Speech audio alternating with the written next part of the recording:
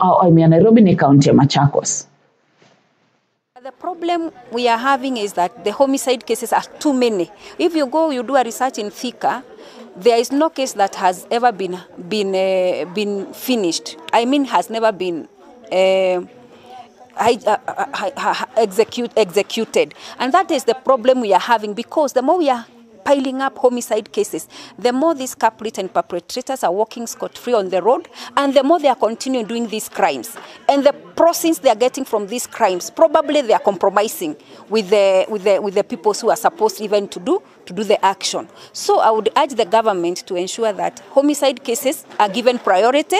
Otherwise, if we pile the cases like that, people will continue being, these crimes will continue, the network will continue increases, the cartels will continue, and every day the children of the parent, the children of the mothers, the parent will continue crying, and this thing is not going to end.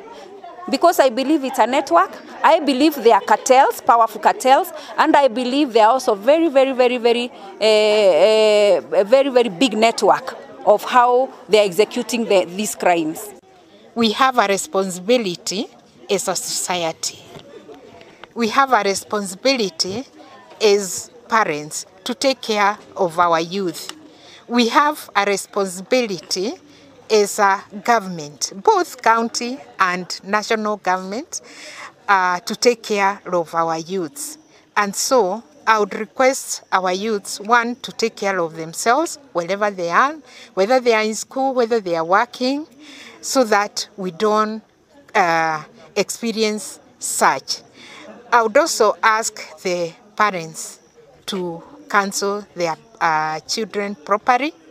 Talk to your children. As you set out, you set them out to stay alone.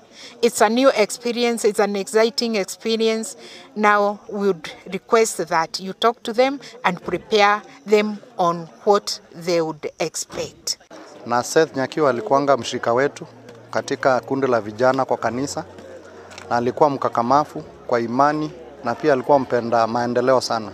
Ni mara mingi sana amekuja na mamake wakati tuna michango, na alikuwa anashiriki kama Wakristo wale wengine. Alikuwa msichana wa kutegemea sana, na alikuanga ule msichana kila mtu angependa tu amuone kwa kanisa ama anashiriki na watu wengine. Kwa hivyo kuna maendeleo mingi sana, hata zile harambee tumekuwa nazo, amekuwa anakuja na shangia na mama yake, na amekuwa mshiriki wa kutegemea sana. Hata vijana wale wengine walikuwa wanamuona yeye ni kama ule tegemeo katika hiyo kikundi ya vijana. Seth namjua tangu utotoni. Alikuwa mtoto mzuri. Alikuwa yuasikiza wazazi wake. Alikuwa mtoto mchangamfu. Na hakuwa na vita na mtu yeyote. Seth, hata ukimwangalia kwa TikTok ama umwangalie kwa social media, utaona tu ni mtoto mchangamfu na mpenda watu. Hata huwa nafikiria hata mwenye alimfanyia hicho kitendo cha unyama, hakuangalia smile yake, hakuona venye huyu ni mtoto mwenye anapenda watu.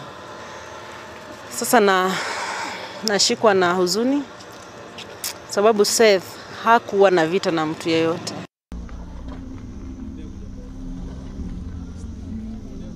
Seth yakatotiga etondo ile toleke.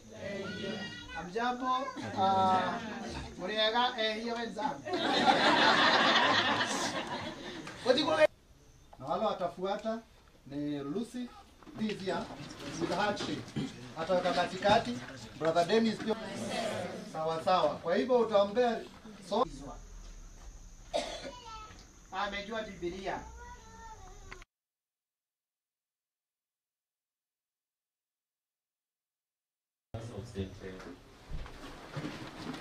St. Peter, St. Mark, St. Paul.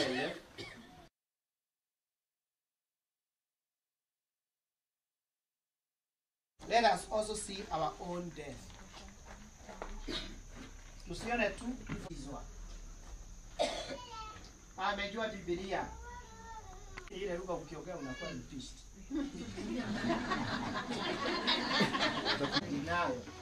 Stage ya 3 bargain. Stage ya 4